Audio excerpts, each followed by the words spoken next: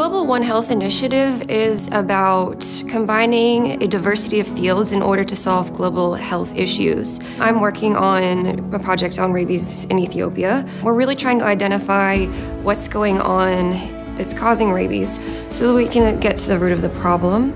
I've had the opportunity to work with professionals in the fields of molecular epidemiology, wildlife ecology, disease modeling, and just to combine all these different fields to collect this information so that we can appropriately target control and prevention efforts for rabies throughout Ethiopia.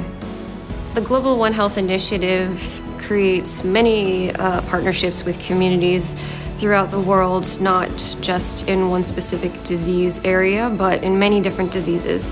When we're leaving the communities in Ethiopia, we feel that we've left them with the tools that they need in order to maintain these initiatives in our absence, knowing that they're able to continue this work.